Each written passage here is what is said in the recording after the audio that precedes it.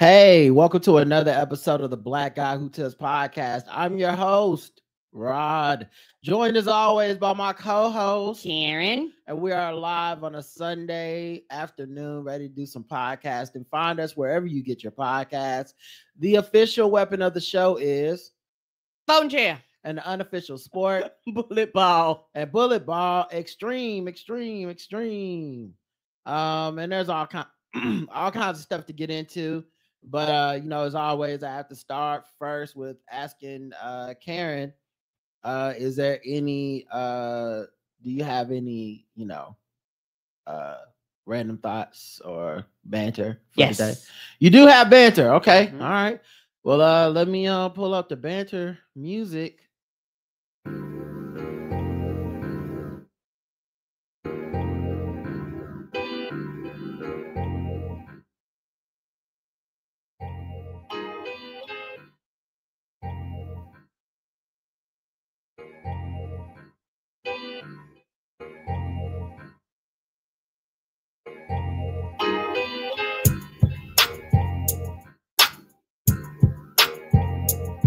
All right, Karen, why don't you go ahead and hit me with that smooth banter? One of the first things is we actually found some sugar-free gummy bears, which I'm happy we found. No, we didn't. Oh wait, no, you're right. We did. Okay, I'm about to say. I thought they were reduced sugar because I bought them. Anyway, so the ones we get are what, Albanese or some shit is what they're called. I forget the name of them. And they are the fucking best. And those are the regular gummy bears that are amazing. Yes. You see them in the store. They always like on the high shelf. Okay, they top shelf gummy bears. They top shelf gummy bears. But we were trying to find some sugar-free alternatives lately. And sugar-free, like there's zero sugar Jolly Ranchers. Those shits are flames. Okay. If I gave somebody those and they didn't know them bitches were sugar-free, they would eat them and we couldn't tell the difference. They honestly might taste better. Yes, they're absolutely delicious. Zero sugar Jolly Ranchers. Please go try them, y'all. I stand up for those. Me too. 10 toes down. They are absolutely delicious. But we tried a couple of different gummy bears because sometimes we like gummy bears. And we tried a couple of different ones. I tried Joyride sugar-free gummies, keto candy, zero sugar, 6 grams net carbs, just the whole title. Low-calorie vegan snack with sugar alcohols, with no sugar alcohol, zero sugar fruity gummy bears. Terrible. Those ones taste like add the sugar because I was like, am I chewing the goddamn tire? They were terrible. Just add the sugar. They taste like eating candle wax. They were so bad. Stuck to your teeth. It's everything you don't want about gummy. Right. You be like, did anybody test this or taste this first? Then I tried another kind later, Kiss My Keto gummies, low carb candy gummy bears, keto snack pack, healthy candy gummies, sugar-free gummy bears, keto gummy candy, keto gummy bears, right? These also were not good. They were better than the other ones, but they were still not good. They taste like when you go to Big Lots and you buy some Big League Chew. Yes. It's like, I thought they stopped making Big League Chew in 1998. It's 2024. And you're right on both counts. They did stop making it in 1998. You are eating 1998 gum, and it tastes like it was made in 1998. And that's how these gummy bears taste. Yes, and the thing about them, I am a gummy bear snob. I've always been a gummy bear snob. When I get gummy bears, I like to touch food. So I like to gummy bears, gummy worms, any form of gummies. I like to squeeze them first. And for the first two, I squeezed them, and them bitches felt like a little small pebble. I was like, my mind was like, ooh, this is not going to be good. It ain't going to be good at all. I'm like, gummy bears supposed to squish. This bitch is like, I'm not giving. And I was right. Them bitches was nasty. Yeah, I agree. But yeah, we found some Albanese joints. They're sugar-free, and they're good. And they're sugar-free. And yeah, they actually are really good. So you're right. We found that. We did good. And I've been drinking more water. So I got me a hydrate, a smart bottle, but I got a larger size smart bottle. Cause I realized, once I started drinking and keeping track of my water, I would be sitting at my desk and I would sip through the water too quick and then get mad that I got to go fill it up again. And I was like, oh, Roger got a larger one. Let me get a larger one too. So I got me a larger water bottle. so that it could keep track. I'm like a kid. You got to reward me for drinking my water. Damn it! Tell me I'm doing good. Tell me I'm doing great. Give me all of the awards, the kudos. I want the achievements for doing what the fuck I'm supposed to do. Anything to motivate me to drink more water. So I am here for it, and I got it. And they didn't have purple, so I got pink. So because I wanted mine to stand out from Roger's, and so the small one is pink. So I got pink too. So I'm really excited about getting on top of that. And I got black already because I love Black people and respect ourselves, you know, in our culture. But I'll have a couple things. We went out to. I wanted to go buy a hat, so we went out to the outlet mall to go to Lids because I realized I have a North Carolina hat, but it's such a. It's like a big flamboyant ass hat. It's like hella annoying. It's hella arrogant, and I wear it in circumstances where I want to be an asshole. Like I love the hat. It's the old school style that got like a hip hop style almost, where you got the string that goes underneath your chin, and it's a big brimmed hat that goes all full around. Mm-hmm. I wore it on Game Theory before, but I remember I wore it after the Tar Heels put Coach K out of his misery for the last time. And I was just walking around with it all day smiling. So anyway, but it's not really a hat that I can really wear in like casually anywhere else and just do shit. Right. Like it's you can't drive your car with the hat and all kinds of stuff. In a way. So anyway, I went and bought like a normal baseball cap Carolina Tar Heels hat. And while we were at the outlet mall, there was a photo booth, and it was a Marvel photo booth, mm-hmm. meaning you could take pictures in the booth, and then it prints out at the end. Instead of giving you like a printout of 4 different pictures, it prints out like a comic book cover or mm-hmm. a movie poster, and you pose, and then it like stylizes your picture to make it look like it's a comic book, and then it prints it out. And it doesn't have the best instructions, and it's kind of hard to understand. There's not a lot of space in the booth. You know, I'm big, so it's already that. But even if like the pictures they have on the outside are like 4 people in the booth as a family, I'm like, that's fucking impossible in this little ass booth. Yeah, like 2 people being in that shit is tight. Right, and that's even normal, like standard size. Yeah, so like 5 people is crazy. But yeah, so it was, and then like doing this thing with Karen, you know, I'm showing, I'm like, I did not understand. I'm understanding. I'm like, okay, you look in the ring light, that's what's really taking your picture. You don't look at the screen because the screen you're looking down like this, and the picture will be of you looking down. And when I tell y'all, we took like 6 pictures, and Karen just could not. I could not understand the assignment. I was like, but the picture that Roger was like, no, look up. But I do like our picture that we ended up with. This is the best we were gonna do, so we just had to stick with this. But even in this picture, you can see I'm looking at the camera, and you can even see the ring of the camera in my eye, in my glasses, and Karen's still looking down at the screen. I was just like, fuck it, this is it. That's as much as we got. It was fun. I had a ball though. I ain't gonna lie. I know we waste our dollars, but I had a ball. I was like, I did not understand the assignment at all. I did it all wrong. It was fun, and I was saying, you know, and you are fun, and hanging out with you is fun. Yay! And it was a spur of the moment, silly thing to do, and it cost too much. It's like $8. Yes. And I'm not even sure if we did it right, because I think the way it offers you at the end, it's like however many copies of it, like hit a button and say how many copies of each cover do you want, each picture.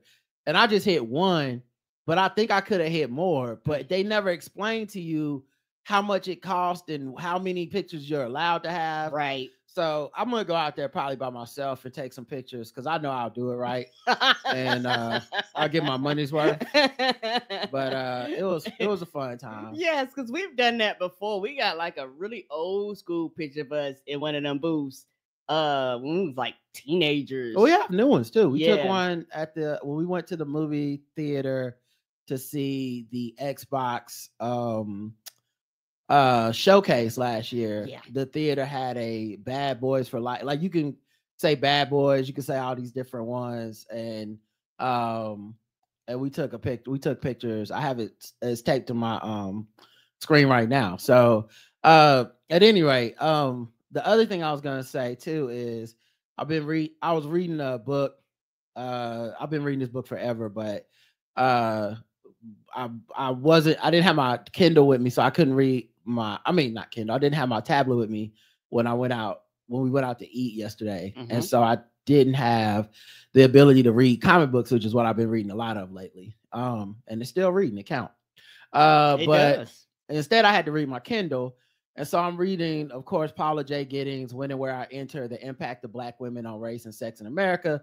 And it's kind of like a history of Black women activists in America, and she threads together the narratives to show how their stories and impacts intertwine and how different progress affects different people.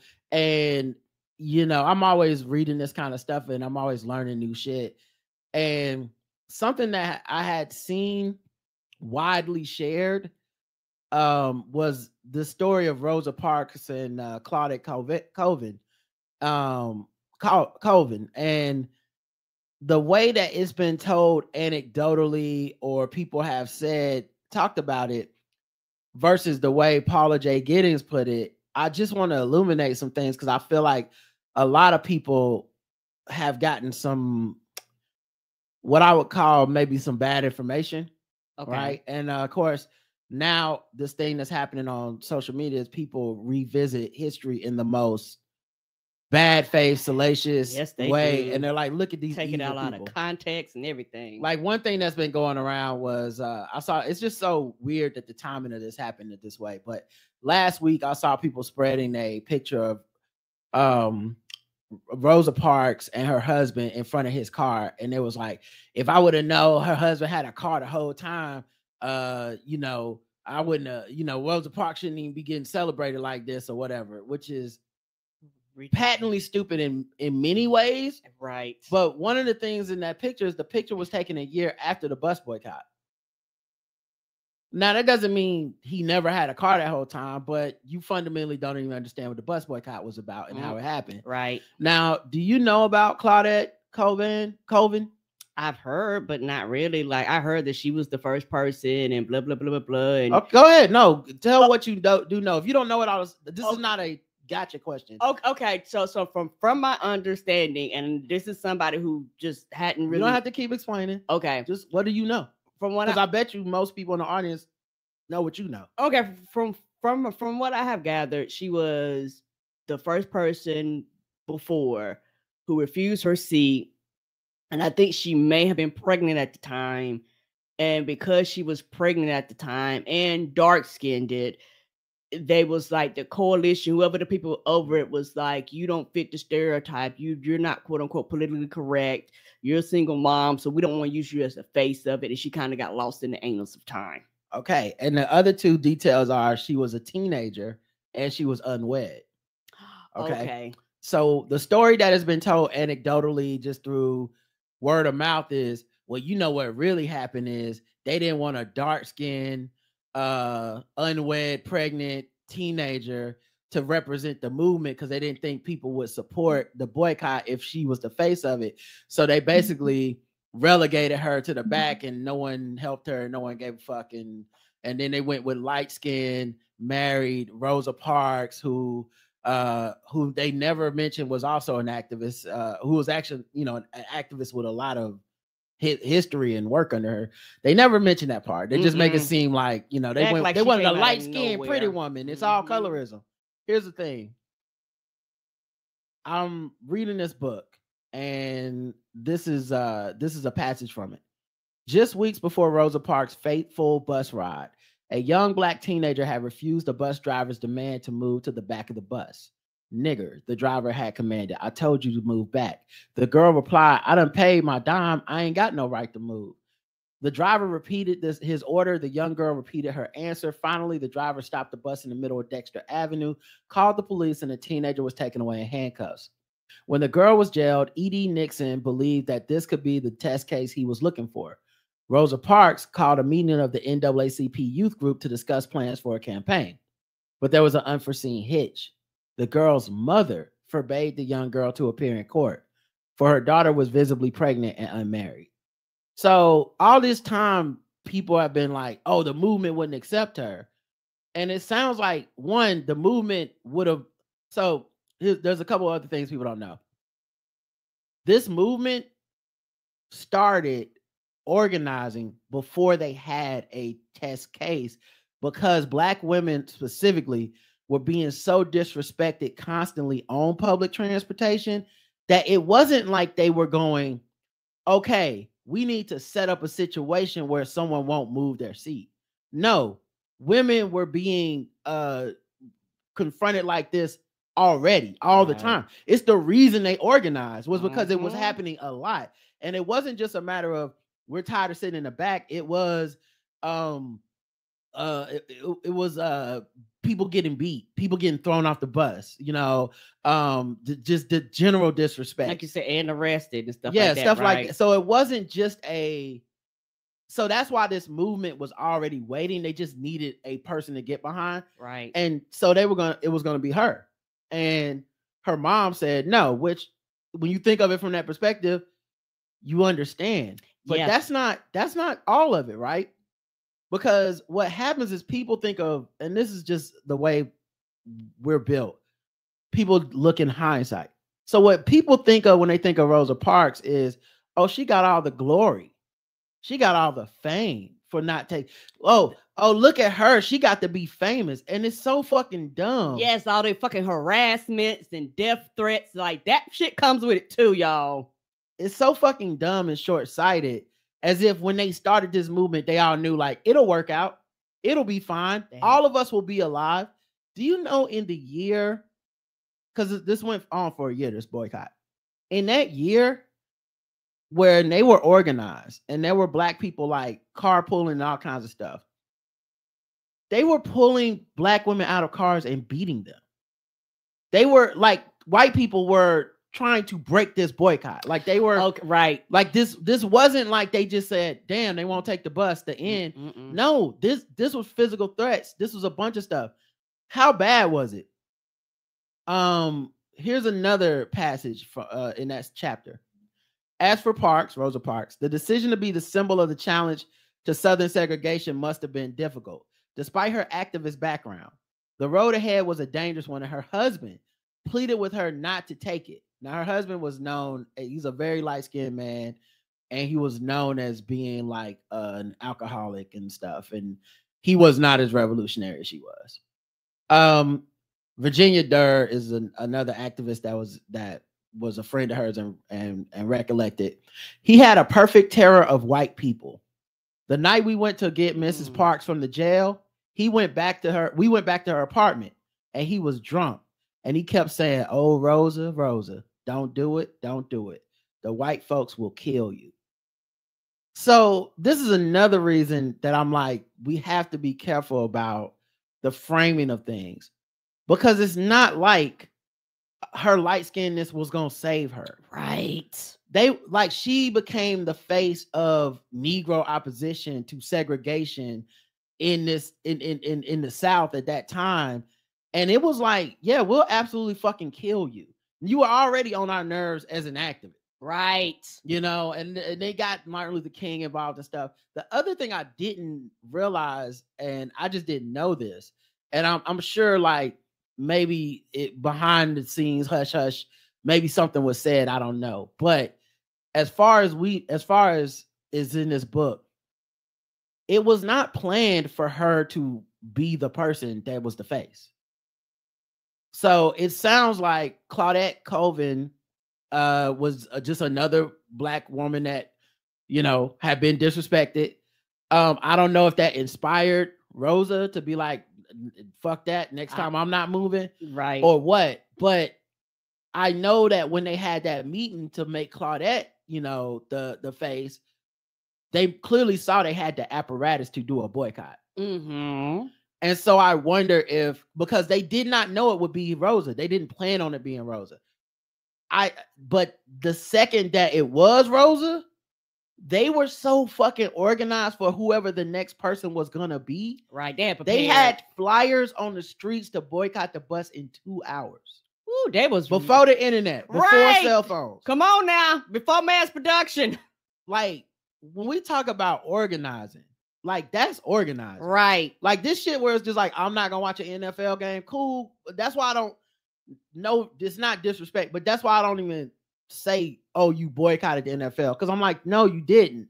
Boycott got ass. Boycott got organization. It got demands. Boycott got demands. Boycott ends if it works. Boycott. And you return. Right. Is people coming together. And so that I thought that was so interesting, that because you can't divorce that she had the knowledge that they had the apparatus to do a boycott. Right. So I don't doubt that she was, when she said I'm not moving, that she meant, and she knew like, yes. and the fight starts now. Mm-hmm.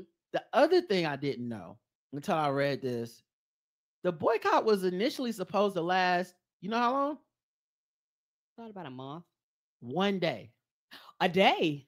They were supposed to boycott Monday. Like, that day was going to show everybody. But they had organized so well.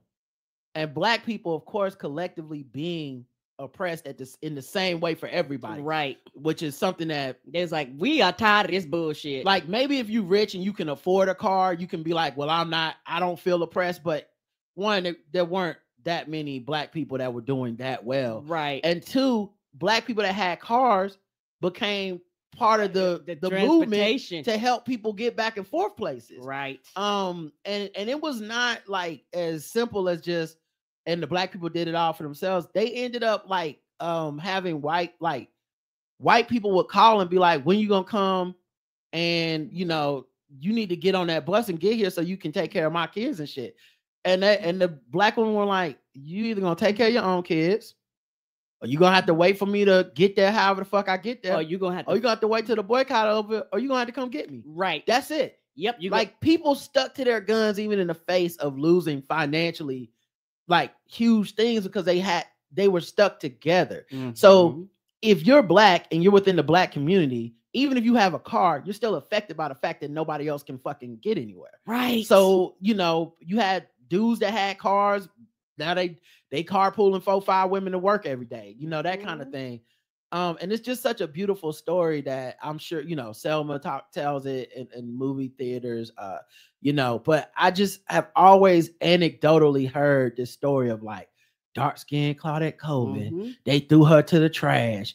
And I'm like, damn, I mean, listen, colorism is fucked up. Respectability is fucked up. Mm-hmm. I can see it.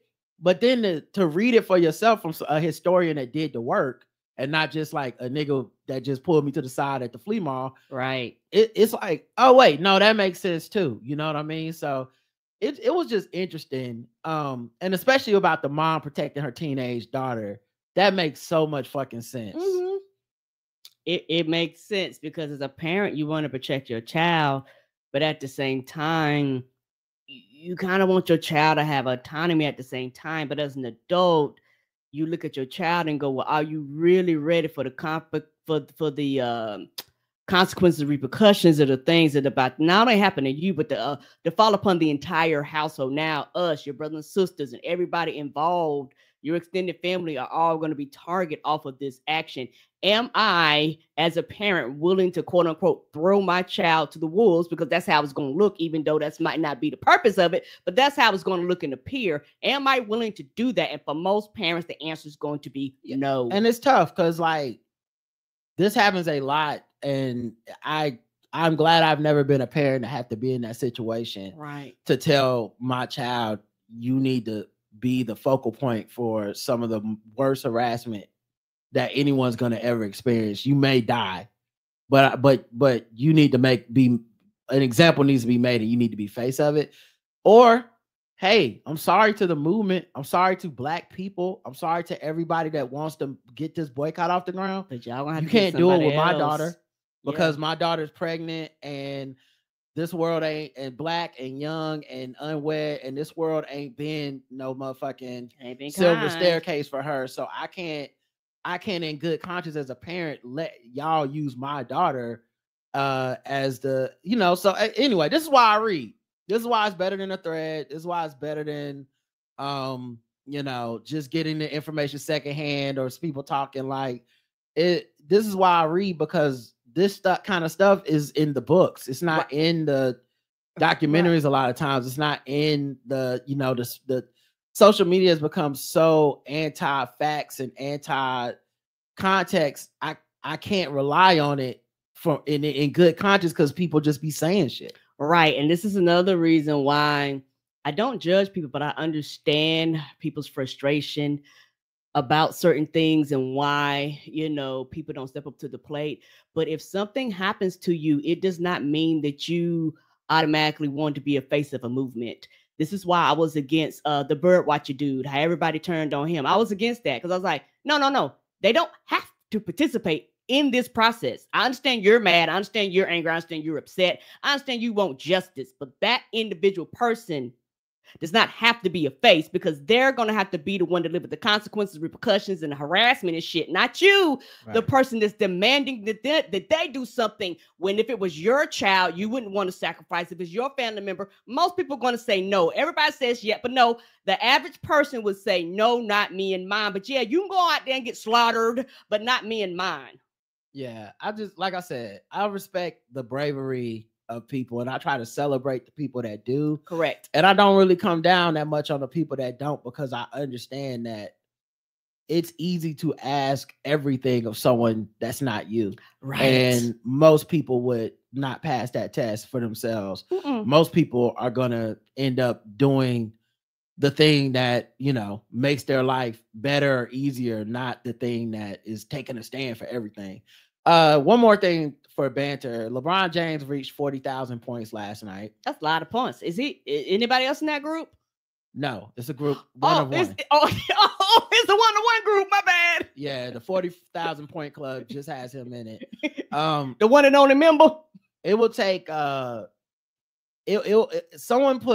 will take a person averaging 24.4 points, playing 82 games a season, not missing any games for 20 years to get to where LeBron got. Now, of course, no one's going to do that. And it didn't seem to take into account like playoffs and stuff like that. But the point being is, it's damn near impossible. What I think is interesting, though, is one, it's a manufactured plateau, meaning 40,000 points wasn't a thing that we were like, the 40,000 point club, him playing this long and this good made us be like, oh yeah, the 40,000 point club is a thing. And this isn't like Kareem Abdul-Jabbar, where he's on his last legs, touring around the league, playing against, getting 10 points, but just adding to his total. No, he's still a guy that is a top somewhere between 20 to 10 players or whatever in the NBA at his age right now. But I find it interesting how, as we get older, and I'm a person that always wants to see the next thing. I don't get too stuck on the past. My friends and pretty much everyone my age gets stuck on the past. I'm more of a futurist. I would like to see something I've never seen before. Agreed. I like to see somebody accomplish a thing and Brian's been that for me. He's been the guy that I'm like, God damn, how this is a thing I didn't even know was possible. Yeah, because I watched him his whole career. Yes. Yeah, and I'm not a protector of the legacy of Jordan. I don't think it needs protection. I was there. I witnessed it. It was great. He was great. I enjoyed the time. I don't know what knocking LeBron down does for Michael Jordan in any way. Right. But I thought this was interesting because I think my man Dragonfly Jones has said something on Twitter essentially about how a lot of the LeBron James hate is really just people thinking they're protecting Jordan and Kobe, and their kids are growing up. They're going to only know LeBron. Agreed. And one day they're going to hear your hate-filled rant on LeBron, and they're going to look at you like you're fucking hater and crazy. And they're going to be right, by the way. Because it is kind of hateful and crazy to try to denigrate this dude. Like, it reminds me of when and this is how long, being alive. I remember when I was 21, I would talk about Michael Jordan at my job. and we talk about basketball. I'm like, oh yeah, Jordan, man, greatest player I've ever seen. Beast, yes. And there was an older guy there who said Jordan is not that good. Oscar Robertson was better. Oscar Robertson averaged a triple-double. And I said, what? Like, I hear you, but you're telling me what I'm watching right now is not greatness. Right. And so that was as ridiculous to me as we're gonna sound telling kids LeBron James you weren't watching greatness right then. Right. Or it wasn't that good, you know. And meanwhile, even the haters are being like, well, I'm saying he's top 3 all time. I'm saying he's top 5 all time. Okay, I'm saying he's top. Well, if you're saying that, someone else could think he was number 1. Because once you get down to 1, 2, 3, 4, 5, it's a matter of taste, opinion, what you value, preference. None of these niggas have the same accomplishments. Bill Russell got 11 rings, you know, so we can't just say it's rings. Other people, you know, Jordan has 6-0 record in the finals, never went to a game 7. Has a bunch of times he never made it to the finals. Yes. You know what I mean? A bunch of times. We don't knock him for that. But someone else is pushing Bill Russell could say they did. Wilt Chamberlain got 100 points in a game, you know, all kinds of records and scoring stuff. So anyway, my point being, man, being a hater really takes out so much of the fun, I think, of witnessing something new. And I'm just appreciative of what this dude accomplished, because I just remember him being 17 and being a guy that people thought he's not going to live up to any of the stuff people say about him. Yeah, and he absolutely did. Yeah, and truthfully, superseded it, truthfully, because LeBron James, for those of you that were around, and I might be wrong, but LeBron James was one of the first high school people I remember that their games was aired on national television. Like before then, didn't nobody put no fucking cameras and air high school games on fucking national TV for everybody in the world to watch. Either you were there or you wouldn't, or the school taped it. It was on tape delay. We talked about it on the 11 o'clock news. But with LeBron James, he was such a phenomenon that they was like, oh, no. The world got to see this. And all of a sudden, I'm watching a 16, 17-year-old on my TV. And I'm like, wow, this is great. He's going to be great. And I was just excited for his future. But nobody could have imagined, even him himself, he would become what he has become. Right. And the records he's breaking and all that stuff is just like, it's unimpeachable what his legacy is. So, but I just thought it was like interesting to see somebody that fulfilled the promise that many people doubted along the way, man. I mean, and it's fair to doubt it because what we were being told was this motherfucker's going to go down as one of the greatest motherfuckers of all time. We have seen so many players who weren't, it wasn't even greatest of all time talk, just they will be a good player, and they couldn't even do that. Yeah, you know what I mean? A lot, even doing his career, and this was amazing. Is right. LeBron James has been in the league so long, he's played with 40% of the players that have ever played in the NBA. Right. So I just thought that was amazing to see that last night. And like I said, to have not been a hater his whole career, I've really gotten to enjoy all of it. I haven't, and I enjoyed all of Michael Jordan. I just never, I know my friends and all the sports people, they want to argue it all the time and shit. I just never gave a fuck. And like, I'm like, is it good basketball, nigga? I'm here. And when someone passionately argues either side of it, I'm like, okay, cool, that's for you. Right. But yeah, I absolutely shout out to LeBron James. What a fucking milestone. And yeah, no one's gonna follow that shit probably. But I'll be here for the next motherfucker that can, All right, let's get into the news.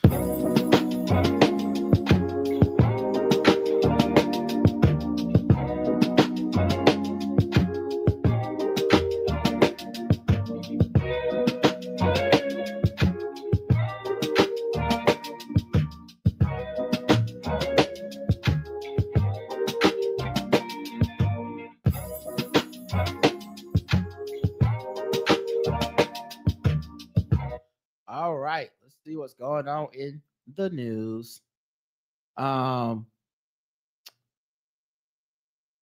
Man, I actually meant to play coronavirus news, but it's Okay. too late. It's too late now. We'll do that next. We'll do Again? that next. We'll do that next. A Los Angeles mall announces a new policy that restricts unsupervised minors after certain hours. Yeah, something. A lot of times they do this because kids be out there fucking shit up. I know it's sad for the kids, but they like, look, we can't have y'all in here fucking shit up. Then we looking like, well, your parents and you don't know. No. Right. Well, in this case, there was a large brawl that occurred in December 2023. So after 3 p.m. on Fridays and Saturdays, the Del Amo Fashion Center in Torrance will prohibit unsupervised shoppers under 18. Any accompanying adult must be at least 21 years or older and stay with the minors throughout their visit. The mall allows up to 4 minors to be accompanied by 1 adult, provided they remain together and the adult assumes responsibility for the actions of the minors under their supervision while at the mall. Yeah, I think it's a couple of things I was thinking about. One, malls are damn near dead anyway. Yes, they are. Just because online shopping and stuff is, and inflation and everything else is kind of really fucked the malls over. They're not hangout spots as much as they used to. No, like, they're not. Kids aren't socializing as much with the like, got to get out the house and go to the mall and go to the food court and, you know, hang around the Chick-fil-A or whatever the fuck. But then the second thing is, in reaction to like a brawl happening on your property, you have to do something. Right. You don't want to be held accountable if somebody get hurt on your property. I do wonder how they enforce it though, because as a black kid, I remember malls being like kind of like a weird place where shit was subjective. They didn't have rules like this where it seemed like they were evenly enforcing them all the time on everybody. It would seem like selectively they'd be like, okay, black kids hanging out by the bench, we need to get an officer involved. Right. White kids hanging out, they're just being kids. Correct. You know? So I do wonder about that part of it, but yeah, it was just a lot going against malls already. And if kids aren't shopping there, I don't know, like, adults don't really hang out at the mall. No, as a grown as adult, I go to the mall. I got a purpose and a vision. I'm not just fucking hanging around the mall. Last time we went to the mall, I remember it was pretty much closed at 8. Yeah, yes. Like shit was closing down. Mall you stay open till like 9 or something. 9:30, sometimes 10, depending on where you were. Yeah, and like weren't a lot of employees in the stores. Some of the stores weren't even open. Yeah, they were closed already. It like the mall is just not what we grew up thinking the mall is. So, but man, just what a kind of sad state of affairs for the kids, because I wonder where the kids kind of go. Right. And depending on, I'm trying to find it, particularly people that don't live in big cities. For some kids, the mall is the spot because it's like, what the fuck else I'm gonna do in this whole dump ass town? There's nothing else to do and nowhere else to go. Right. So yeah, now if you have a job there, you can work there after 3 p.m. So if you're a minor under 18 or whatever, and you work in the mall, you're permitted to work inside your place of employment after 3 p.m. on Fridays and Saturdays. But when your shift concludes, you basically got to go. Yeah, they're like, you can't hang, you got to go home. So like, you got to follow the new regulations. When you get off of work, you got to follow the same regulations as a customer would have to, even though you work at the mall. So you can't kick it unless an adult is there to supervise. You basically got to get off your shift and go. Right. And the thing is, from their perspective, they're looking at it from a lawsuit. I understand it, but they go, no. We don't want to be responsible for your child if they get hurt or if a brawl happened, hospital. We don't want any responsibility for anybody. So everybody just get the fuck up out of here unless you're an adult, basically. Right. So yeah, I just thought that was an interesting story. CVS and Walgreens will start selling abortion pills this month. Let's go. Yep. So it comes at more than a year after both retail pharmacy chains said they would pursue certification from the FDA to dispense the pill. Mifepristone can be used in conjunction with another medication, misoprostol, to induce an abortion at home. A vast body of research shows it is safe and highly effective, particularly in the first trimester of pregnancy. Patients seeking mifepristone need a prescription from a medical provider. Misoprostol is already available in pharmacies for patients with a prescription, which is gonna probably end up having to take something like this. I'm sure the GLP, this is next. Yeah, they're not gonna lay down lightly on this one. Yeah. And I'm glad. Basically, you can buy it over the counter now, right? Yeah. No, you need a prescription. Okay. But you go to your doctor, get a prescription, and go get it. Hopefully, this is probably gonna lead to some stories of a few of those rogue pharmacists being like, "Oh, it's against my religion" or some shit. But in general, I think this is a better thing to have this available. And then we'll see what the GLP does. And this is one of the reasons you gotta vote. You got to motherfucking vote, because these things matter. And when it comes to this, people have their ideas and theories, but there are a lot of different scenarios for people to take these pills. And it's very frustrating when you talk to people that are very ignorant about it. There are some people who they just naturally have a miscarriage, but they're having a hard time. And these pills help with the process, of their body naturally going through the process it was going to do anyway. It's not always, the quote unquote scenario that people try to paint like it's just this evil thing. And what's very, very frustrating about the whole scenario is that people think whenever people make these decisions, they're making them all willy-nilly. Like, people don't actually sit and think and contemplate all like the consequences and all this shit. Like, oh yeah, Papa, like, no, people have thought about this shit. There's also a couple more things. They won't dispense the pill through the mail, which could be a bit of a burden. And they're not going to put it in any states where abortion is up. It's going to be available in all states where abortion is legal and where they're permitted to do so. But there's going to be some states where they can't do it. And because you can't get it through the mail or whatever, people are going to have to find another way. The other thing is, in some of these states with the extremely restrictive abortion laws, this may be people's only choice in the first trimester when they're saying stuff like, if you're 6 weeks pregnant, you can't get an abortion. Right. Many times people don't know they're 6 weeks pregnant because you need to miss a period. And you might just be like, oh, my period's 2 weeks late. Well, that means you're 6 weeks pregnant, possibly. Now it's illegal for you to get an abortion. And you may have to do something like this or get someone to give you this. It's just, I'm sure they're trying to fill a void in what I consider to be humanity and legislation with these two, with selling these medications. Agreed. And I'm glad they're out there. I want them to continue to do this. And I know y'all get tired of it. If you do, I don't care. You can start the podcast, motherfucker. Vote. That shit matters. Who you have in office, who your local people over your governor and senator and congressman, that shit fucking matters. Don't blow your responsibility off as a citizen and then complain when shit don't go your way. Right. Illinois judge who reversed a rape conviction has been removed from the bench after a panel finds he circumvented the law. What? So this man sparked outrage by reversing a rape conviction that involved a 16-year-old girl. That judge has now been removed from the bench after a judicial oversight body found he circumvented the law and engaged in misconduct. The Illinois Court Commission removed Adams County Judge Robert Adrian from the bench on Friday after they held a 3-day hearing in Chicago in November on a complaint filed against Adrian. They say Adrian engaged in multiple instances of misconduct, abused his position of power to indulge in his own sense of justice while circumventing the law.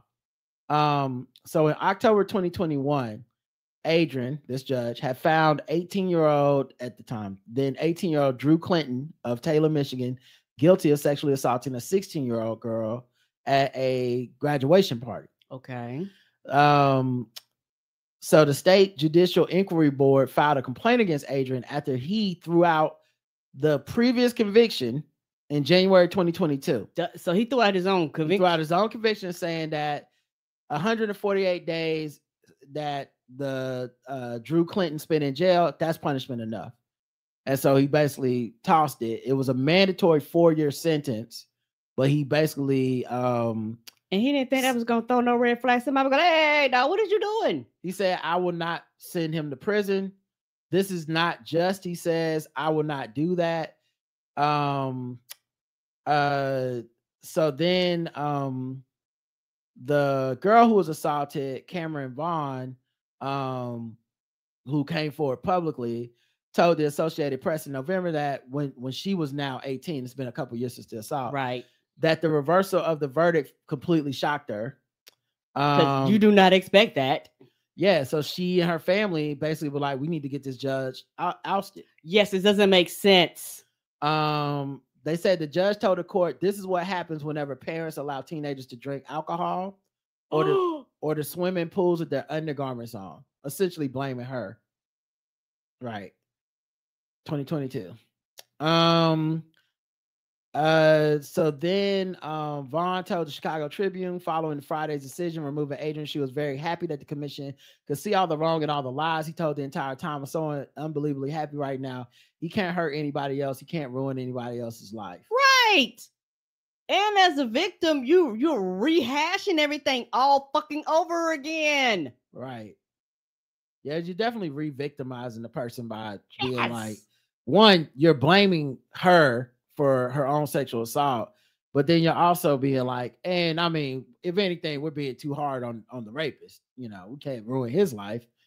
But yeah, he let's see, Adams County court records show that Clinton's guilty verdict was overturned because prosecutors had failed to meet the burden of proof to prove Clinton guilty. But in Friday's decision, the commission wrote that it found Adrian's claims that he reversed his guilty finding based on his reconsideration of the evidence and his conclusion that the state had failed to prove his case to be subterfuge, basically a lie. Respondents attempt to justify the reversal post hoc. So what they think is he said what he said in that courtroom about feeling sorry for the dude. Then when he had to file the paperwork on why he reversed his own judgment, he said, oh, I reviewed the evidence and the evidence didn't prove that he was guilty.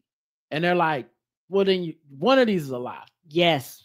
You tell me which one. You didn't say in the courtroom, I don't think he did it, and that's why I'm reversing it. You went, well, it's just too harsh, and that's not really justice. 148 days in jail is enough. So meanwhile, the guy who was found guilty of sexual assault, of rape, he cannot be tried again under the same crime under the Fifth Amendment. You know, the right to, yeah. So, and he tried to have his record expunged, but it was denied in February 2023. Yeah, they're not gonna wipe that off. Yeah, man, it's just such a. It's one of those things where I can't even believe you can do that, especially it's your own judgment. Like, what happened in between the whole time where you just like, when the jury found him guilty or whatever, the whole time you were like, fuck, oh man, I was really rooting for this kid. You know, what happened for you to just go back and be like, okay, now I'm reversing it? If anything, it's like, okay, if you do this, as far as that, you need to have a really, really super valid reason. And they like, no, this is not a valid reason. Like, right. You need evidence. Like what evidence was presented to you as a judge for you to be like, okay, new evidence have came to light. Like in that situation, I can understand new evidence that came to light, blah, blah, blah, blah. I'm going to reverse my decision based off of blah, blah, blah, blah. But you didn't have that. It was based off a fucking feeling. They was like, no, your feelings don't mean anything. If you don't have any facts, what are we doing here, sir? Yeah. So, yeah. And I mean, all you can do is get them off the bench. I don't even know what else you can do with that. So yeah, it's just crazy. Let's see. We'll do let's do coronavirus news. Let's get into that. Let me pull up the coronavirus music so we can get to the remix. Boom. Coronavirus. Again? Look, here we go again. We got variants. Really need to keep a mask on hand and follow the plan. Get the vaccine and second shots, whether woman or man. Black out who tips is doing their part, but the dummies expand. Niggas would rather believe a bunch of misinformation. Fuck y'all idiots not getting shots. Now we gotta regress. If we keep going in this direction, we never can rest. Never can get back to the lives we be living the best. Damn fool, stop the lying. Stop the intubation crying. Cause it's your fault that motherfuckers dying. Damn fool. bull, stop the lion, stop the ventilator crying, cause it's your fault the motherfuckers dying. I do not understand this shit. I'm not a fan of this. We were like one win from the pandemic championship, but fuckers wanna leave it to game 7 with Giannis Delta Kupo blocking forward progression and Chris middle fingers to your plans, man. Damn. Looks like it's no Drew Holiday for you and your mans. I'm sick of black people dying for real, so I'm just writing this new piece to let you know how I feel. Coronavirus, yeah. Fuck that COVID-19, it's unseen, it's creeping in the air for you to breathe, yeah. So fuck that COVID-19, it's unseen, it's creeping in the air for you to breathe, yeah. Coronavirus. All right, coronavirus news. Just got a couple quick stories. Sopranos actress Drea De Matteo, 52, slams Hollywood as a cesspool and hints that she has quit for good in a blistering takedown after blacklisting from the industry amid COVID vax scandal saw her forced to turn to OnlyFans to survive. So it's interesting. I saw the headline from maybe a few days ago, and it was just all being like OnlyFans. Just, hey, basically, this woman who was an actress on The Sopranos, was the hot chick on Sopranos. She has OnlyFans, and she credits it with saving her life. And I was like, okay, I guess good for her. I don't, Right. Interesting that she framed it that way, but I don't know what her life was like. And I saw some of it was like, my mom got sick and all this stuff. I was like, okay, she must have just really needed money, and I guess Hollywood wasn't calling. Well, I guess in the full context, she refused to get vaccinated. So she then says Hollywood blacklisted me because I wouldn't get vaccinated, and I'm not gonna. And I basically retired and went to OnlyFans, which is your choice, because my acting work dried up and my agent dropped me, and I didn't have money, and I had to go to OnlyFans. Everything was a choice here. This kills me. What about you making choices and dealing with the consequences and repercussions of your choices? Don't you understand? They had a standard because they didn't want people to be sick. You didn't want to do it. That was your right and your choice not to do it. And the consequences was, if you don't do this, you can't work. Working is not a quote unquote right, particularly here in America. It's just not a right. But a lot of white people think they had a right to work, and everybody else be damned. But I, as white, I have to have a job. I don't care if the rest of you get laid off. But me, I'm super special. No matter what I do, I got the right to work. And you realize it didn't work that way. So then you turn around and you with the OnlyFans, which is also a choice. You did not have to do this. You chose to do this. And now you're turning around and you're blaming everybody and everything around you, but your choices that led to this. She did say she starred in a film after the COVID mandates lifted, but before the strikes happened. But I don't know what film that was or whatever. So yeah, it's just kind of interesting. Because I think also with the COVID people and whatever other political belief she has, because sometimes that has shit to do with it too, where it's not as simple as like, oh, it's just I didn't want to take the vaccine and now I'm blacklisted. It's like, and your agent dropped you, and yeah, there's some other factors happening too, right? But I mean, they're also determined to be like, I was the victim of this thing. Yes, regardless. Like it wasn't a pandemic that happened to everybody. Like we weren't all trying to get by the best we could. Like vaccines don't work and didn't save lives. It's like you weren't a risk on the set to people. Based on some of this stuff, it's just interesting the way it's being reframed now. And I don't think you can reach folks like this, because I mean, her truth is what she's saying. Like she ain't gonna ever be like, well, shit, maybe I could have took it and just, it wouldn't have been a big deal. It's like, no, absolutely not. It's a moral stance for right me. Well, then I don't feel bad for you. Then I just don't, because I'm like, okay, you made a choice. These are the consequences of your choice. You can't get mad because there were consequences, repercussions to the decisions that you made. The last thing I'll say too is it could be a lot of people feel this need to do like a sob story to justify being on OnlyFans or any type of sex work. Like you can't just be like, it's easier money. I'm good at it. I don't have to do all the things and jump through the hoops to do Hollywood shit. I can set up some photos or whatever and make a lot of money just doing this and live my life. and it's like, well, no, you can't say that. If you can do anything else, you're a bad moral person. So you need to show us that life was so hard, you had to start busting that thing open. And then we'll be like, well, hey, life was hard and it's fine. You know, I'll jack off to you now because it's like charity.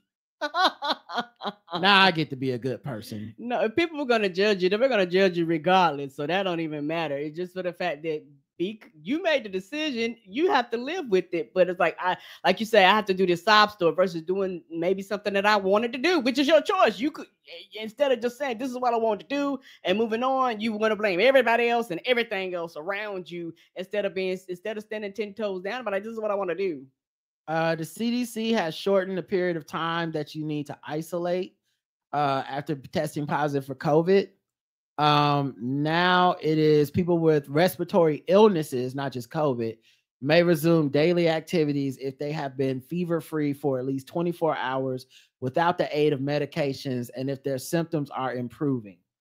Acknowledging that people can be contagious even without symptoms, the CDC urged those who in isolation to limit close contact with others, wear well-fitted masks, improve indoor air quality, and practice good hygiene, like washing hands and covering coughs and sneezes for 5 days.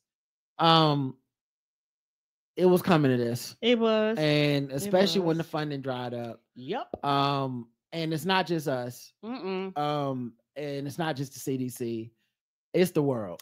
Yeah, everybody's moving on. And this is something that we're just going to have to live with. And I know that's very, very hard for a lot of people to understand.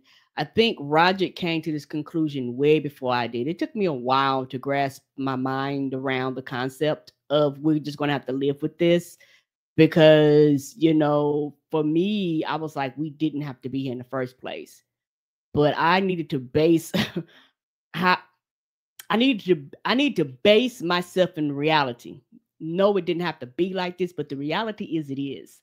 So I had to look at what was in front of me and understand that human beings as a totality don't give a fuck about nobody else. Like I'm talking about me. I had to come to this conclusion.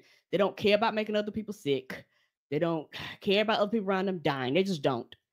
And so I had to come to the conclusion that everybody's literally on their own.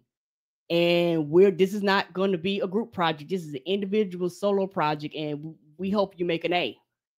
You know, it's some C's and D's out there and some F's, but we hope, you know, you do what you're supposed to do, stay vaccinated and boosted and all that stuff. But a lot of people not, so they fall in that C range. So for a lot of people, the initial shots have waned off, so they are catching it again because they're not fully boosted. So you're in that C range versus the people that are kind of in the A range are the people that go, every time they say they got a shot, I got my black ass out there. They didn't waver. They didn't sway. You even have some people that is, bitch, I never took my mask off. Right. My family is protected. You have some people, they are like, I am acing this group project, you know, but for most people, they don't have the wherewithal, which I understand. It's not even a cultural thing because places like Japan, where it's cultural to wear a mask and shit, they still dealing with it. Mm-hmm. China, where they literally locked people down in their houses with no freedom and choice, made them. Like, wasn't a suggestion, stay your ass here. If we got apps on your phone, it'll tell you stay your ass here. They couldn't stop it. They had to basically just go ollie ollie oxen free. And I think because we individualize and moralize the shit, everyone's on some like, well, if everyone would just do what they need to do, that was never a possibility. It's a 6 billion people project, 8 billion people on the planet. Yes, sir.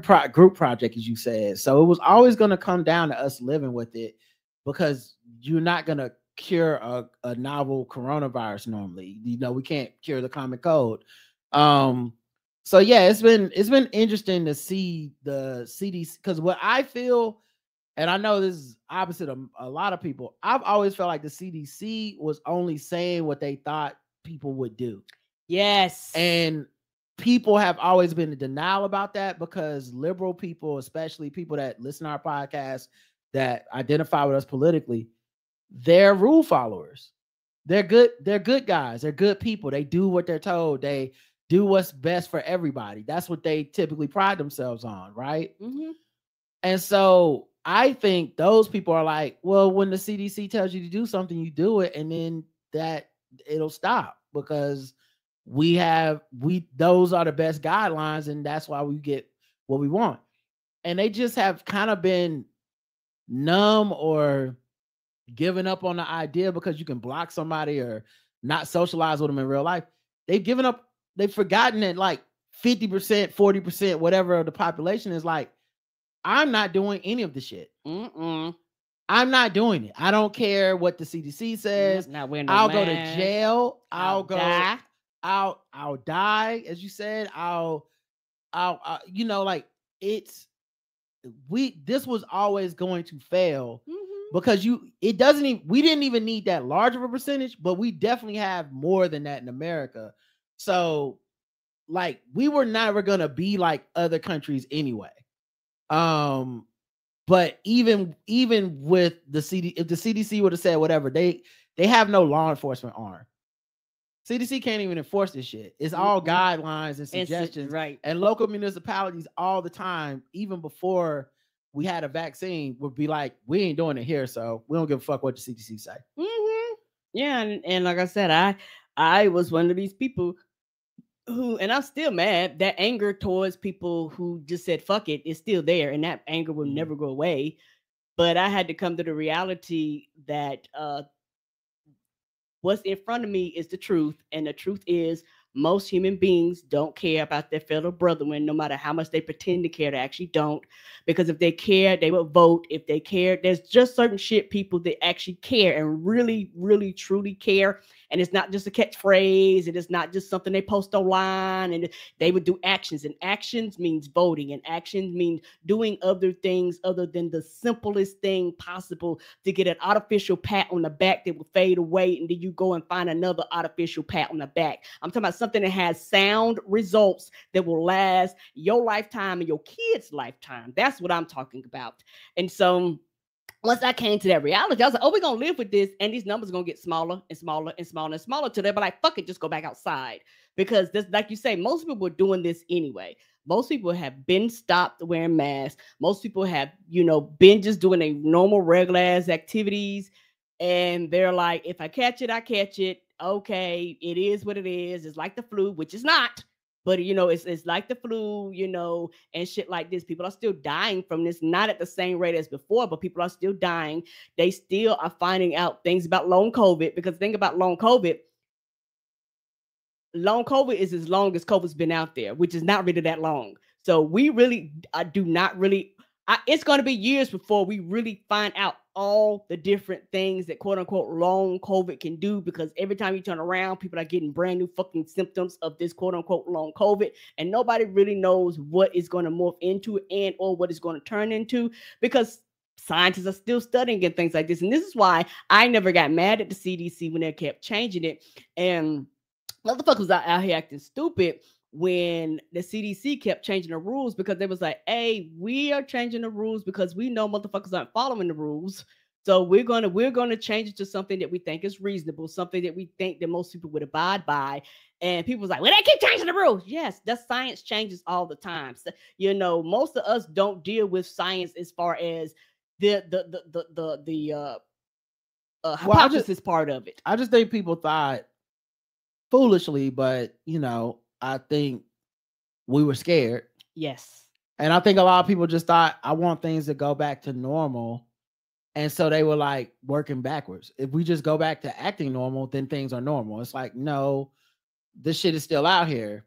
But I knew there would come a time when we were going to go, quote unquote, back to normal in the ways that we had been before, where we just never thought about how you could die from the flu. You could die from RSV. And people do. People don't get vaccinated against the flu. People don't get vaccinated against all kinds of shit. People don't wear masks. We were eventually going back to normal, quote unquote, regardless of what that really meant to people. But so the CDC reduced the guidelines. They also advise that older people over 65 get a second updated coronavirus shot. So they say, this spring, be looking to get another shot. If they most COVID-19 deaths and hospitalizations last year were among people 65 years and older. An additional vaccine dose can provide added protection that may have decreased over time for those at the highest risk. There was the 11-1 vote on this advisory commission and 1 abstention. So I guess 1 person refused to vote. But yeah, they still are recommending you get vaccinated. And every time they come out, and the one thing I am glad they stopped doing, which frustrates me, I'm glad they stopped putting age restrictions.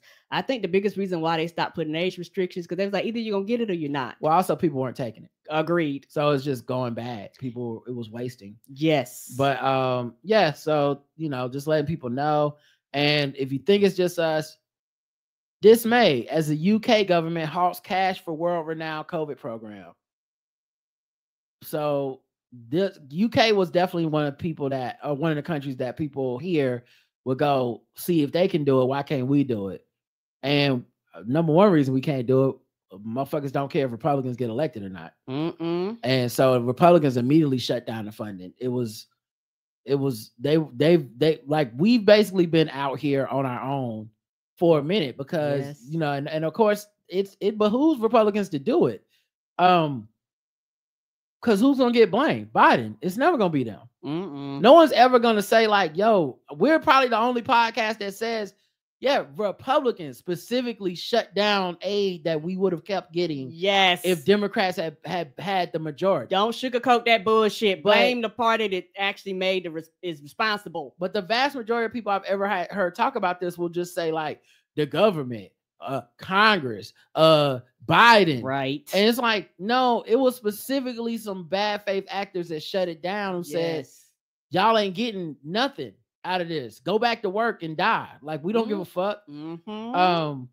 But yeah, now even in the UK, government support for their recovery program is to end in a few weeks' time. Central financing for the program will halt. The scheme will only be able to continue thanks to funding from a group of US-based philanthropists.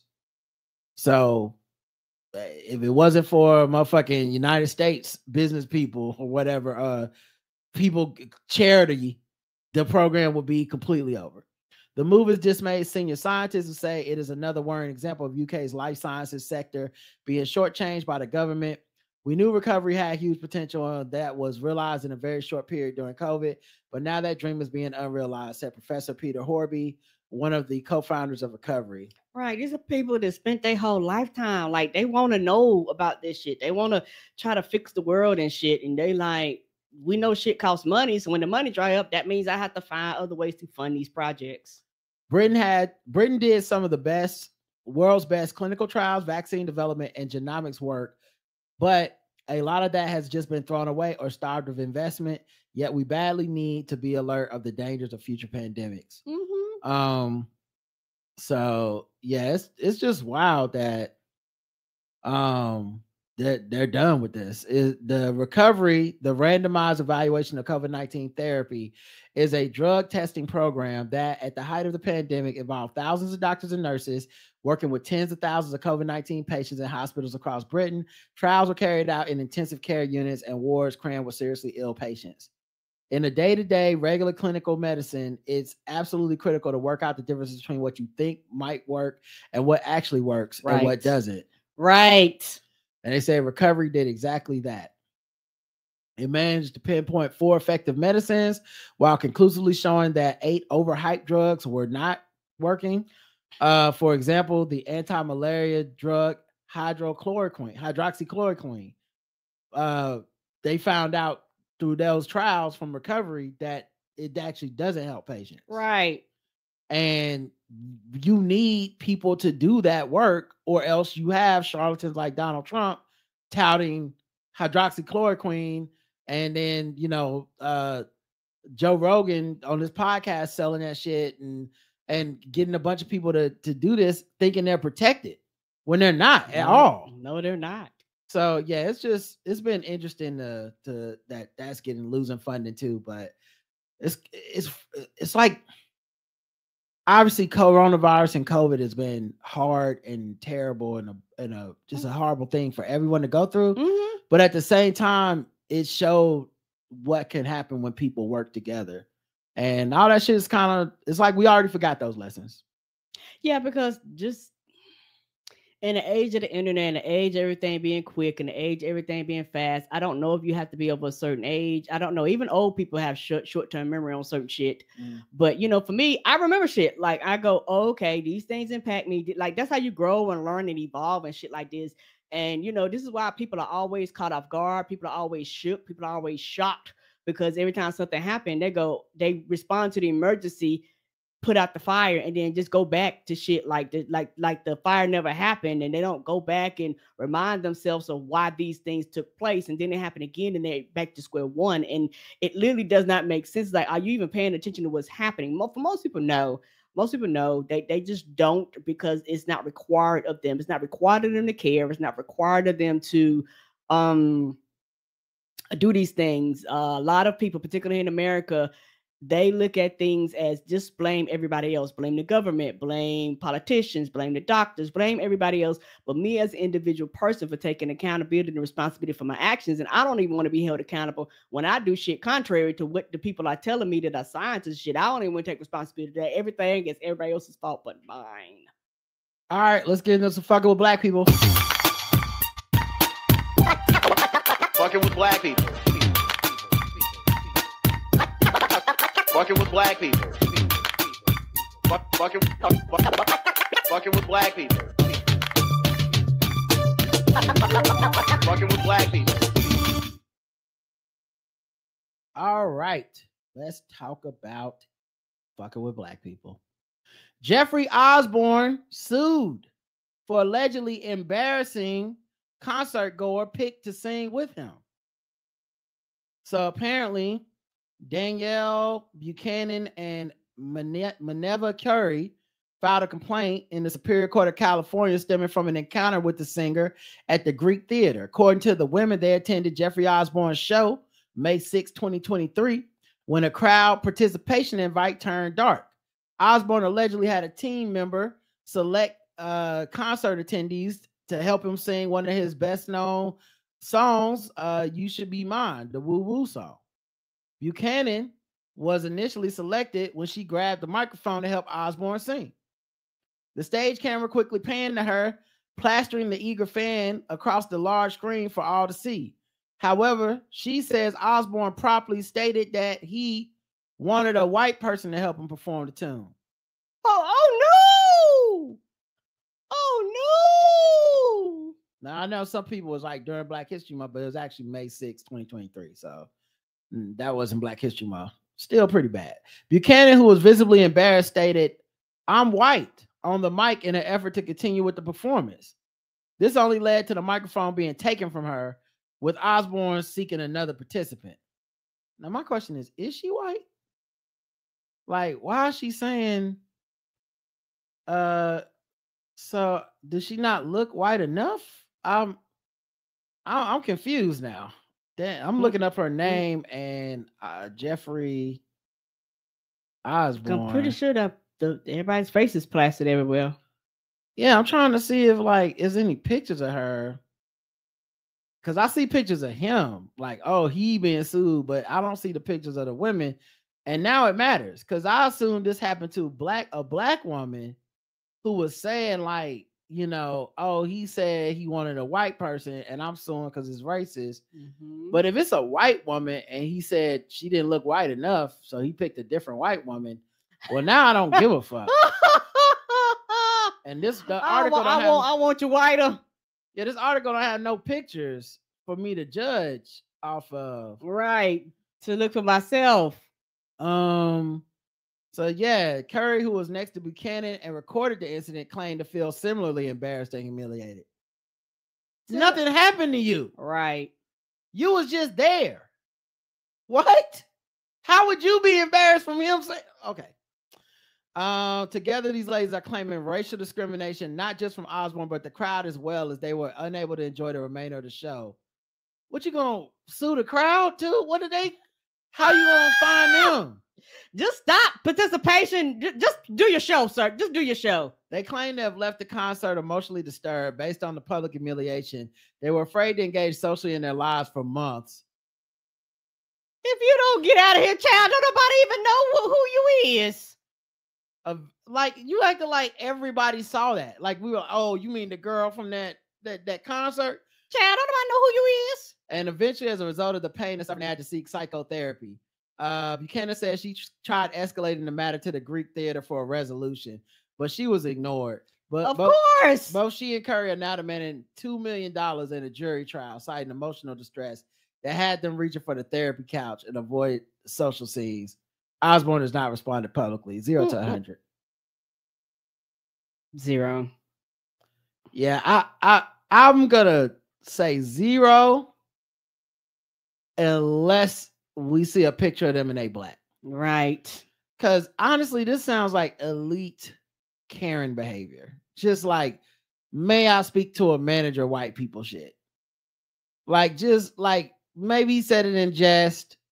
Maybe, you know, like I said, I need to know that these motherfuckers were black before I can take their side.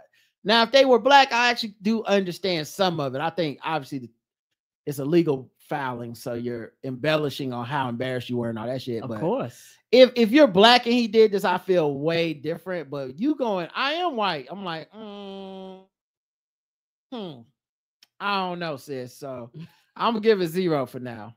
Until otherwise, if we getting more evidence, the score will go up or down. Court imposes $900,000 tax penalty on Terrence Howard after he says taxing descendants of slaves is immoral. Well, immoral it is. Terrence Howard's been ordered to fork over nearly $1 million in back taxes and penalties, though he apparently had a reason on why he avoided taxes. So yeah, he voiced his feelings on the case in a recorded message to the tax attorney in November of 2023. He slammed the claim in the voicemail and argued that it was immoral. It's immoral for the United States government to charge taxes on the descendants of slaves. 400 years of forced labor and never received any compensation for it. Now you have the gall to try and prosecute and charge taxes to the descendants of a broken people that you are responsible for causing the breakage, man. Yes, they are. I don't know what to tell you, but yes, sir. They want their money. They don't care. In the second voicemail, he continued, in truth, the entire United States should be, by default, become the property of the descendants of slaves. But since you do not have the ability and the courage to do it, let's try this in a court. We're going to bring you down. Yeah. And the federal government going to say, okay, well, I still want my money. No matter what you do, what you say, they're going to calculate it out and they're going to say, yep, brother, we need our money. Descendant or not, we don't care. We need our money. Yeah. I mean, I think ironically, he has the perfect response to this from his acting career. He already kind of spoke on this.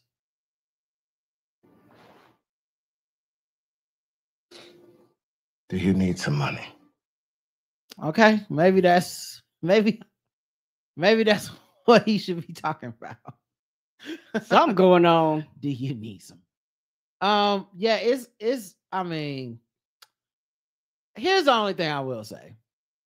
Obviously, once you bring up slavery and why we shouldn't owe taxes, I mean, I'm on your side. The problem is you only bringing it up for your rich ass self. If you would have been like on the forefront of this issue for all black people, yes. If I would have been like, oh, you mean Terrence? Well, I know why Terrence Howard owes money, because Terrence Howard doesn't think any black people should pay taxes to the United States. And he's been very vocal about that and supporting other people cases when they owe back. Nah, he just waited till he got caught on some taxes and was like, black people shouldn't owe anybody anything. You're like, oh, nigga, you're pretty sneaky. That's pretty sneaky, dog. But 0 to 100. 0. I don't care. Yeah, I'm gonna say 50, because I kind of understand what he's saying, but his lack of bringing this up for anyone else just makes me feel like this is a slick way to get out of paying taxes.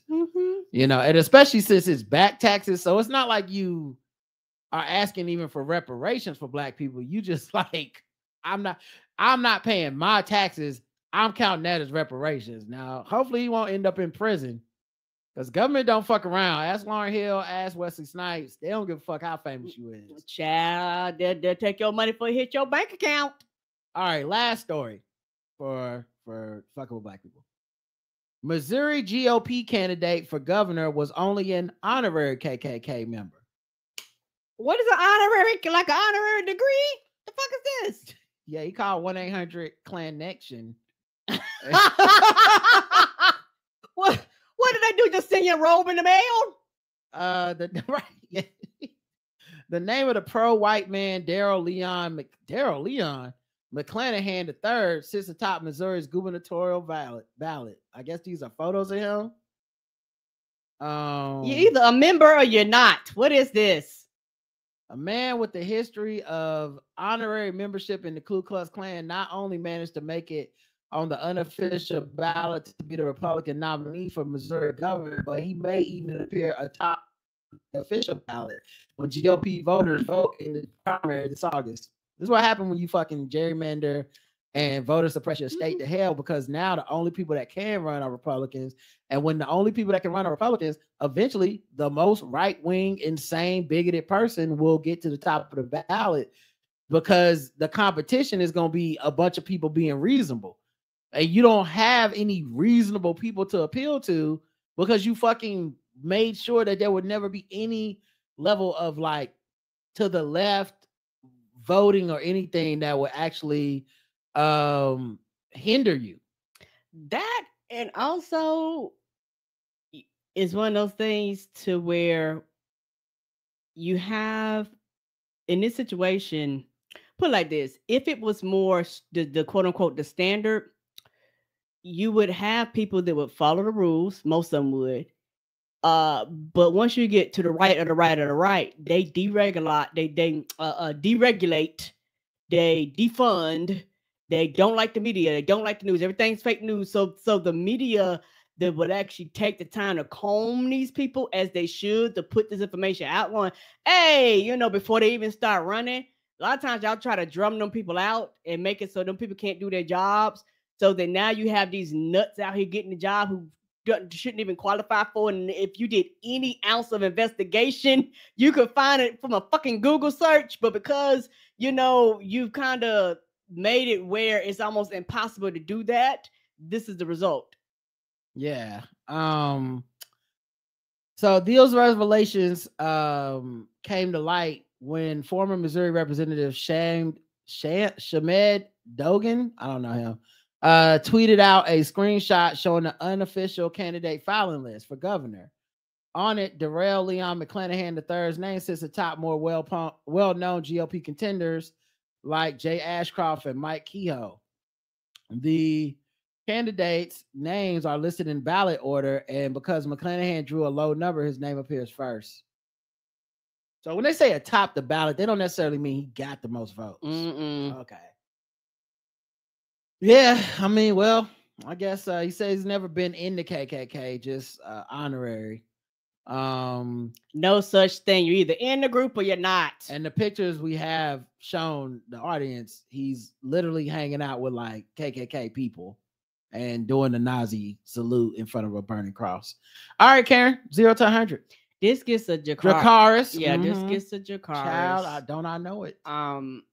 Yeah, it just infuriates me because the only white people I can get away with this bullshit. You let somebody black be like, yeah, I was an honorary member, or anybody brown of a gang, they would fucking have a goddamn fit. But yet this man is allowed to be associated with fucking Nazis and the Ku Klux Klan, and everybody turns a blind eye. Not buying it. All right, let's move into the second to last segment. Let's do a little guess the race. What time is it?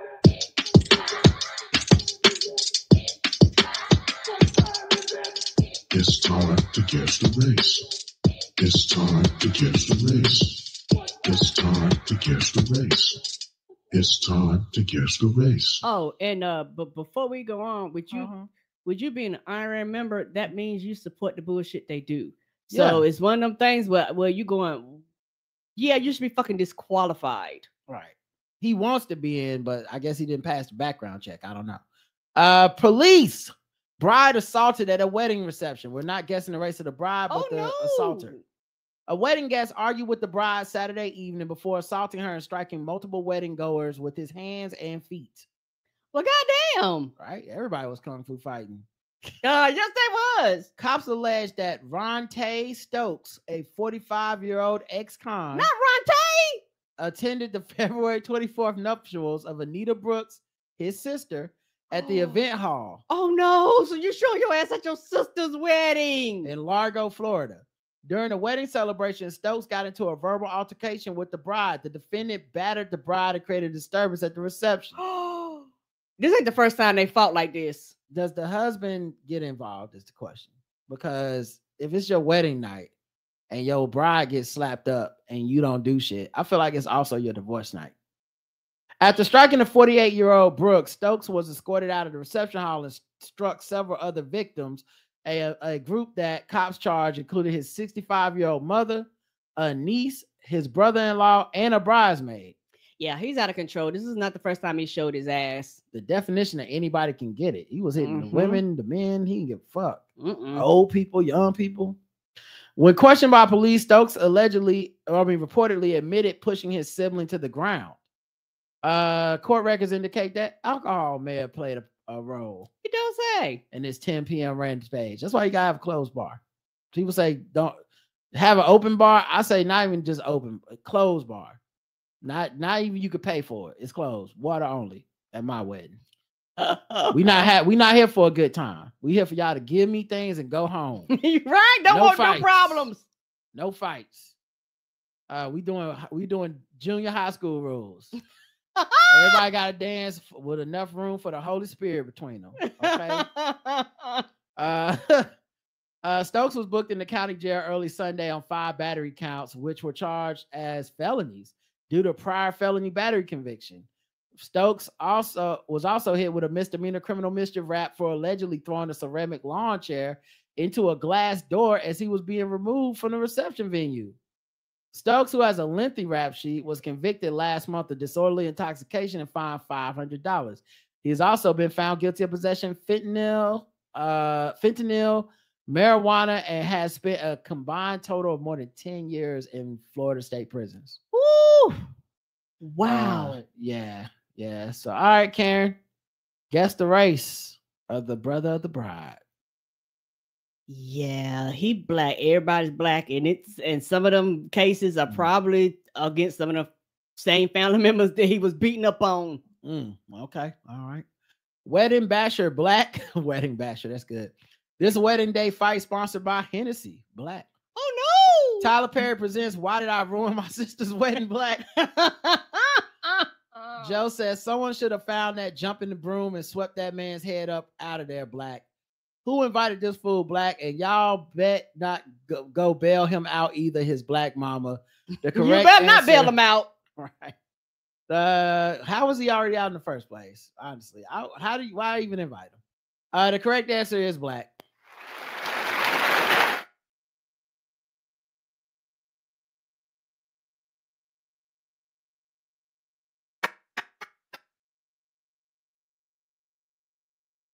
So the correct answer is Black. That's him. Can't imagine what the fuck happened, but he seems like maybe he gets to drinking. It don't matter what happened. Yeah, and I'd have been like, no, don't even invite them. If they come, we're calling the cops because we already know he's gonna be a problem. They go, we're gonna have an open bar. Don't nobody want to deal with him. Why everybody else get to give a speech, but not me? Strip club patron battered with cash stack. Oh no! We beating y'all with money now? A strip club patron was walloped in the face with a small stack of cash by a female worker who explained to arresting officers that this is a place where money is thrown everywhere. Police were summoned late Tuesday night to Body Talk, a topless club in Port St. Lucie, Florida. Not Body Talk. To investigate an alleged battery on a male customer. Oh. The victim, who we're not guessing the victim, we're guessing the worker who threw the money. Okay. John McKelvey told cops that he was talking to several employees of the establishment about his career Was you also talking to him about Stripper trying to career? get through school? Yes, of course. And acknowledged that the women were upset that he had not provided them any tips. Okay. I'm not gonna lie, I'm already off his side. You sit over there talking to strippers to death and you not tipping them. Get a therapist. Ain't that the truth? Get a friend. Go join a Nigga, Facebook where the group. dollars at? Where the dollars at? If you ain't about that, why did you come? Right. Did you put $1 in my G-string? If not, sir, you wasted my time. The 24-year-old McKelvey, apparently ignorant of strip club etiquette, said that he did not see any signs stating it was mandatory to tip. Nigga, you in the goddamn strip club. You're in a strip club. You have you never heard of a strip club? How'd you even end up in the strip club? That's a good question. Did you just wander into a strip club? This all sounds like excuses to be cheap. Yes. I didn't even know you're supposed to give them money. I thought women just took their clothes off and talked to you, and that was it. I do this for a living, sir. The employees were upset that the victim had not thrown money at them, which was a common practice in the establishment. A friend of McKelvey's told police he was drunk and had been talking about having a lot of money and not wanting to provide a tip. I knew he was lying. I knew this motherfucker was lying. Which apparently led to a 9 p.m. confrontation with Victoria Jones, 28. Come on, Victoria was like, I've had the fuck are you talking about, nigga? Let me go make some money. You wasting my time. Jones told sheriff's deputies that McKelvey was drunk and being rude and had been following employees from table to table, verbally insulting them. I believe her. What? Jones told cops that she picked up a small stack of money and threw it towards the victim, who was struck in the face with the legal tender. She claimed the cash was tossed in a non-aggressive manner, adding that this is a place where money is thrown everywhere. Court records do not indicate in what capacity Jones works at Body Talk or how many singles were involved in the alleged crime. McKelvey's friend told investigators that he observed Jones take money and slap the victim with it. So she might have slapped him with a stack, not thrown the stack. The club surveillance cameras recorded Jones and McKelvey exchanging words before Jones hit the man with the cash and followed up with an open hand strike. Oh, they didn't mention that in the headline. Police arrested Jones for battery, a misdemeanor. She was released early yesterday from the county jail after posting $500 bond and is scheduled for March 15th arraignment. I bet she's like, that show your broke ass don't come in here no more fucking around with us, wasting our goddamn time. Right. So Karen, guess the race for Victoria Jones, the worker who slapped this man with a stack of cash. Oh, Victoria. What's the name of the club again? The name of the club is Body Works. Let me make sure it's Body Works. See, the Body Works or Body Work. But it's one of those two. Body Talk. I'm sorry. Body Talk. Damn, I'll take that. Body Talk. Body Talk. I'm gonna go black.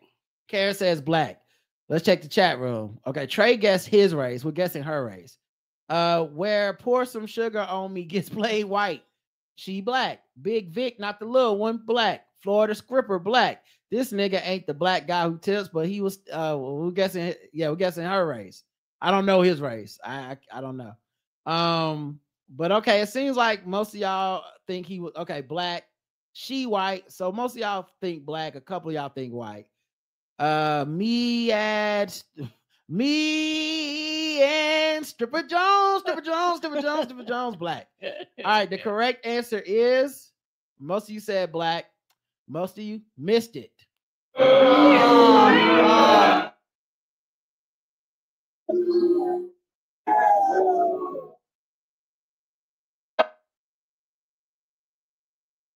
Let me give it up to a couple that got it right.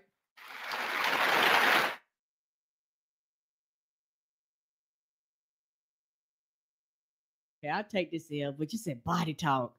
I should have been listening to Booty Talk. My bad. Wrong version. My bad. You're so funny. The thing is, I would have missed this too, because I feel like Victoria Jones gives black to me. Yes. Like just sight unseen, I would say, yeah, but like Victoria Jones, that makes sense. Now, I don't know if this is supposed to be a picture of her working or just a random white woman stripper. I can't tell. what this picture at the bottom is, because they don't really have a caption for it. Oh, that's just a random picture they took of somebody there. So because they said they don't know what she does there. So but yeah, anyway, I respect Victoria. I'm on her side. Me too. Don't come in here and be cheap. You in the goddamn strip club. Right. All right, bonus round. What time is it?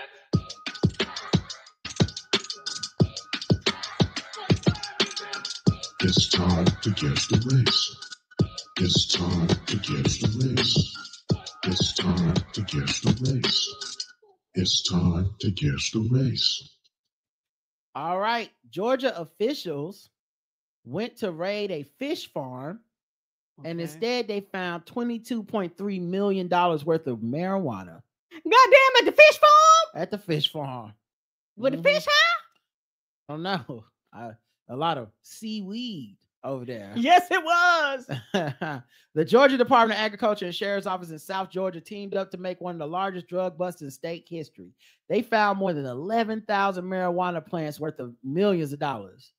Oh, the weed market just took a hit. Yeah, it did. Oh, man. There's a lot of people crying right now. Right?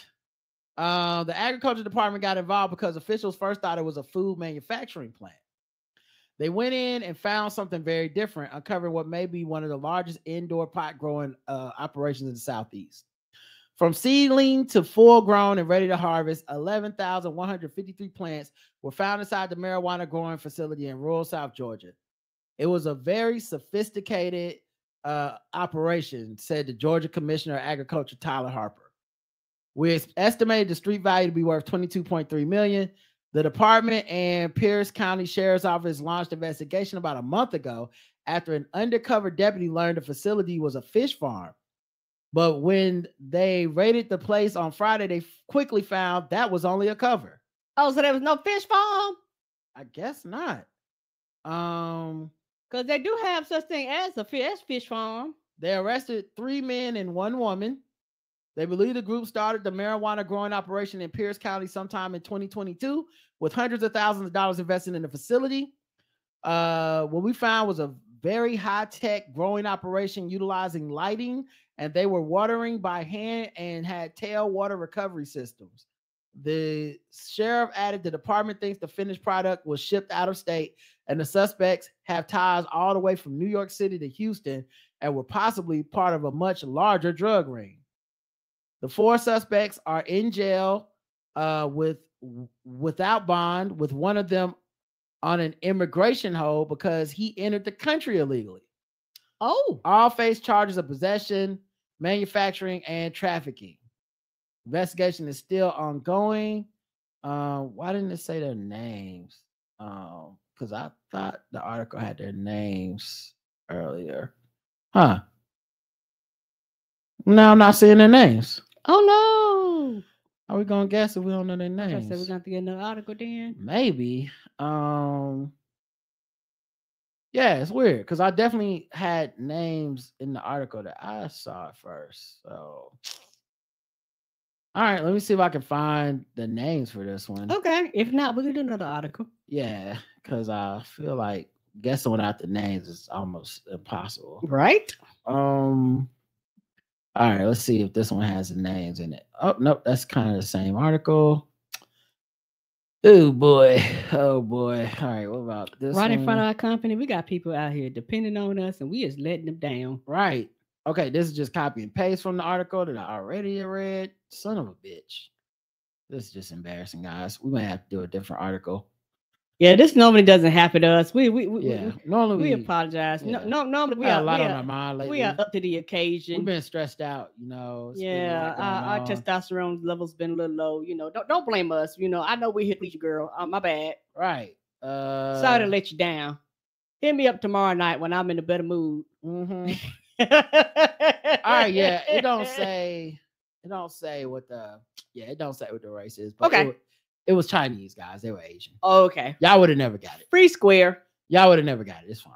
All right, let's go to let's do this one then. Cinnamon roll robber is now on ice. A Nebraska man. That's hilarious. A Nebraska man. I guess he thought shit was sweet. Yes, he did. A Nebraska man. He got himself in a sticky situation. Mm-hmm. A Nebraska man walked into a quick shop convenience store early yesterday and demanded money.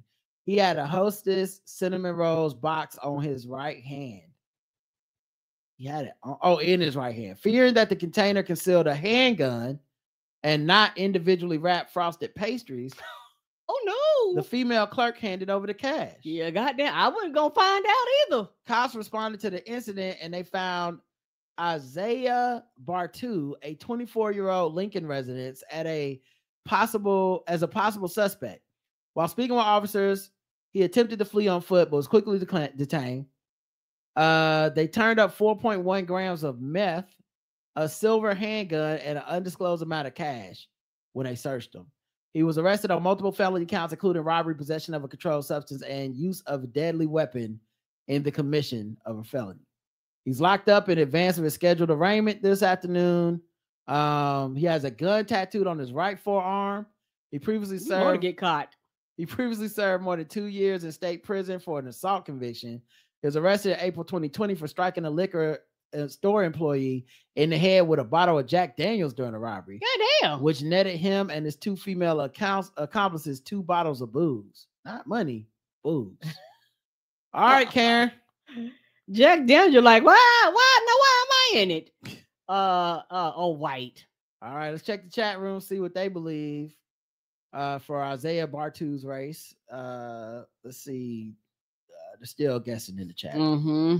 Give him a second. Yeah, no sometimes problem. it's a little man. No, he committed a lot of crimes. I wonder if he had the gun in there, because you pull out a box and point it like a gun. It's kind of one of those Schrodinger's gun. You know, like I don't want to guess it and then be wrong and you got a gun. Now I'm dead. Right. I don't matter. I believe you. Here you go. This ain't my shit. They pay insurance for this reason. I'm not Mr. Quick Trip. I don't own this. I sure don't.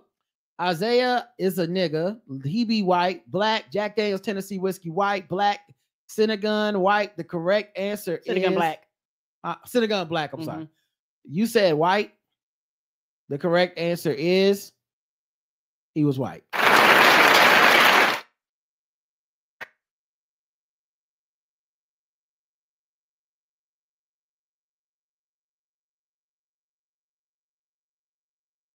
You did miss it.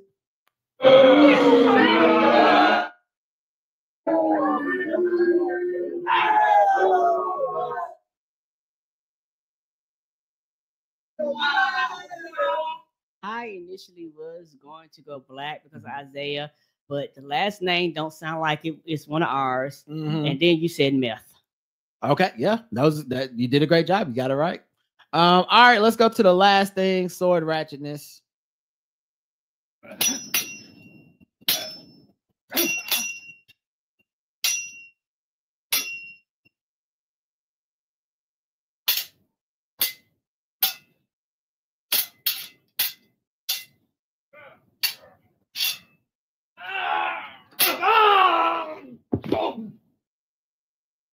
Kentucky State Police arrest suspect using samurai sword in Grayson County homicide. Well, Kentucky State Police says a man used a samurai sword to kill a woman. It happened Monday at a home on Indian Ridge Road in Falls of the Rough. That is in Grayson County. Police say George Greer assaulted 3 people living at the home. 59-year-old Teresa Bowles died at the scene. A 60-year-old man was flown to University of Louisville Hospital with life-threatening injuries. And a 32-year-old woman went to a hospital in Owensboro and is expected to recover. Greer was on the run for several hours, but was eventually arrested after stealing a car that was left unlocked with the keys inside. He is charged with murder, attempted murder, and burglary. Oh, he did that. Yep. Well, whatever they say he did. He did all of it. All right, y'all. That's it for today. Thanks for listening. We appreciate y'all hanging out with us this breezy Sunday afternoon. We do. Hope y'all had a good one. And until next time, I love you. I love you too. Mwah. Bye, everybody. Have a good rest of your night.